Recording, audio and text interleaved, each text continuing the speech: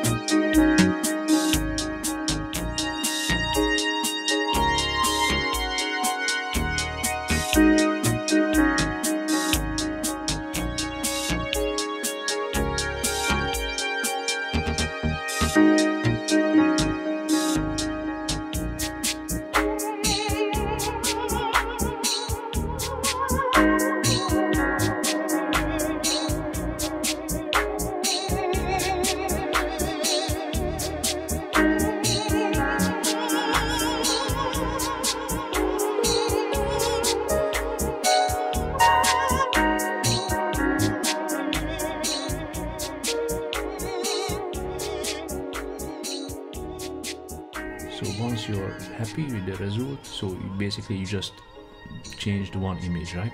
So you changed one image in the sequence and then you copy this. Then you copy all the settings that you just did except the spot removal and the cropping.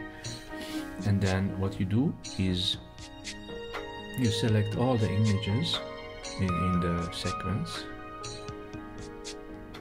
and basically you just paste those settings over all the images, and then you're good to go.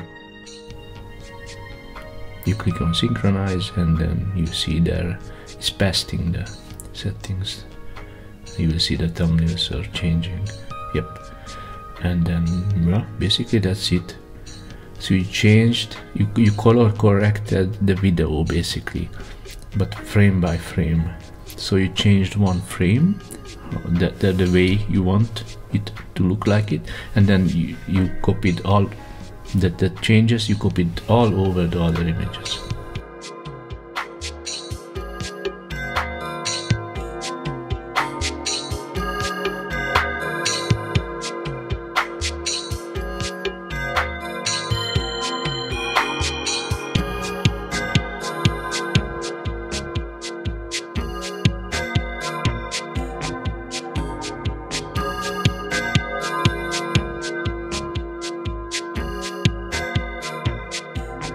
You can resize it to full HD, which is 1920.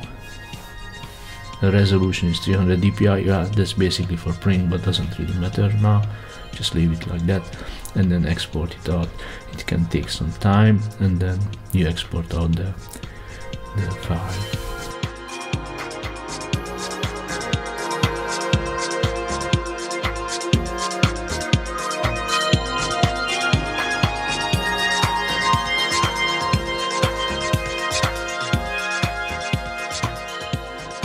Next step you can do is you go to MPEG Streamclip. I don't remember the website, I think it's square.com or something like that, and then it's a free software. It's based on QuickTime, the previous QuickTime version, the QuickTime 7, not the QuickTime new one. So with this version you can import sequences, so image sequences. So you just choose one image that you see there, these are sequences, and then it will import all the files which it can find in the folder. So you just pick one, the first one, and it imports all.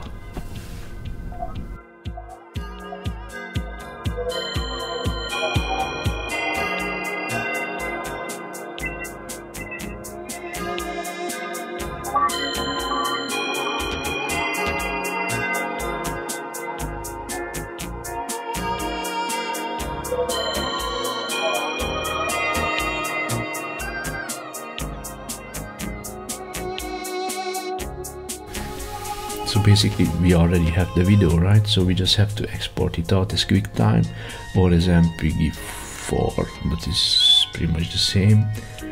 So you can set the compression to H264 and the resolution Full HD. You don't have interlacing here, just to make sure that you set it to lower field first, but doesn't really matter because there's no interlace. Frame rate is 30 frames per second, and actually I forgot to put here the limit date rate, which will be very big now, but you can put it to 20-30 megabit per second, and just put it to some desktop or something.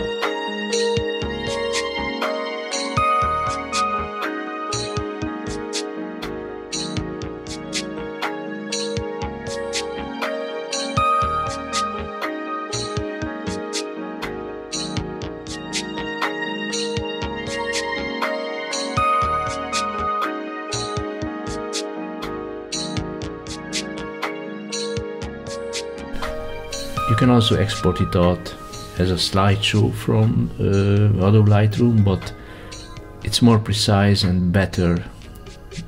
You have more options, you can do more settings and everything if you do it the other way that I just showed you previously. So this is an easy way to do a slideshow, kind of like you do it in a photo app on a Mac, but I don't recommend to do that. I just show you that this is also an option, a quick way to create a video.